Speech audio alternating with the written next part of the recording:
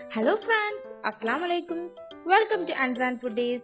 ഈ channel subscribe ചെയ്തില്ലെങ്കിൽ പെട്ടെന്ന് തന്നെ സബ്സ്ക്രൈബ് ചെയ്യണേ. ഇന്ന് ഞാൻ വന്നിരിക്കുന്നത് നമ്മളെ കുട്ടികൾക്കൊക്കെ വളരെയധികം ഇഷ്ടപ്പെടുന്ന ഒരു നേന്ത്രപ്പഴത്തിന്റെ വിഭവമായിട്ടാണ്.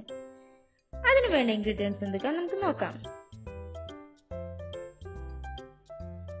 ഞാനിവിടെ 3 നേന്ത്രപ്പഴമാണ് എടുത്ത് വെച്ചിരിക്കുന്നത്. 4 മുട്ട, ആവശ്യത്തിനുള്ള പഞ്ചസാര. നമ്മൾ നേന്ത്രക്കായ ഒന്ന് ചെറുതായി കട്ട് ചെയ്തെടുക്കുക. മുട്ട പൊട്ടിച്ച് വെച്ച് അതിലേക്ക് ആവശ്യത്തിനനുസരിച്ച് പഞ്ചസാര ചേർത്ത് കൊടുക്കാം. പഞ്ചസാര ചേർത്ത് നല്ലതുപോലെ ഒന്ന് സ്പൂൺ ഉപയോഗിച്ച് ബീറ്റ് ചെയ്തെടുക്കാം. ഇതുപോലെ നല്ലതുപോലെ ബീറ്റ് ചെയ്തെടുക്കാം. ഇനി നമുക്ക് ഒരു പാൻ അടുപ്പിൽ വെക്കാം. അതിലേക്ക് നമ്മൾ കട്ട് ചെയ്ത് വെച്ചിരിക്കുന്ന പഴം ഒന്ന് ഫ്രൈ ചെയ്തെടുക്കണം. അതിനാവശ്യമായിട്ടുള്ള ഓയിൽ ഒഴിച്ചെടുക്കാം. ഇത് ഓയിലും ചൂടായി വരുമ്പോൾ നമ്മൾ കട്ട് ചെയ്ത് വെച്ചിരിക്കുന്ന പഴം അതിലേക്ക് ഇട്ട് കൊടുക്കാം. വളരെ പെട്ടെന്ന് തന്നെ തയ്യാറാക്കാൻ പറ്റും. ഇത് ഞങ്ങളുടെ നാട്ടിൽ മുട്ടയും വറുത്തത് എന്നൊക്കെയാണ് പറയുക. നിങ്ങളെന്താ പറയുക നമുക്കറിയില്ല. ഇതുപോലെ ഫ്രൈ ചെയ്തെടുക്കാം.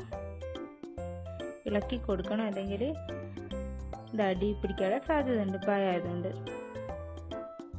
ഒരു ലൈറ്റ് ബ്രൗൺ കളർ ആകുന്നവരെ നമുക്കത് ഒന്ന് ഫ്രൈ ചെയ്തെടുക്കാം. ഇതുപോലെ ലൈറ്റ് ബ്രൗൺ കളർ ആകുന്നവരെ ഫ്രൈ ചെയ്തെടുക്കണം. ഇനി നമ്മൾ പഴം പൊരിച്ച എണ്ണേൻ്റെ പകുതി എടുത്തിട്ട് അതിലേക്ക് നമ്മൾ മുട്ടയും പഞ്ചസാരയും കലക്കി വെച്ചതും കൂടി ഒഴിച്ച് നല്ലതുപോലെ മിക്സ് ചെയ്തെടുക്കാം.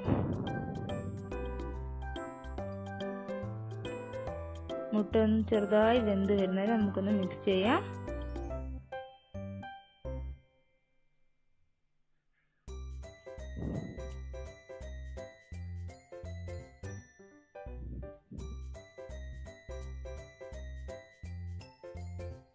ഇതിലേക്ക് നമുക്ക് ഫ്രൈ ചെയ്ത് വെച്ചിരിക്കുന്ന പഴം കൂടെ ആഡ് ചെയ്യാം.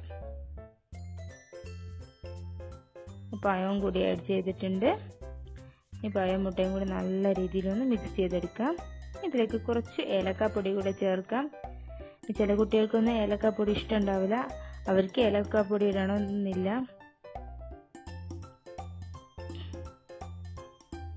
ഇതുപോലെ നല്ല രീതിയിൽ നമുക്ക് വറുത്തെടുക്കാം.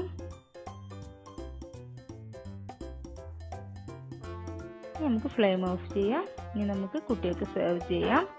എല്ലാവരും ട്രൈ ചെയ്ത് നോക്കണം. എല്ലാ കുട്ടികൾക്കും വളരെയധികം ഇഷ്ടപ്പെടുന്ന ഒരു വിഭവമാണത്. Thanks for watching. Please subscribe my channel.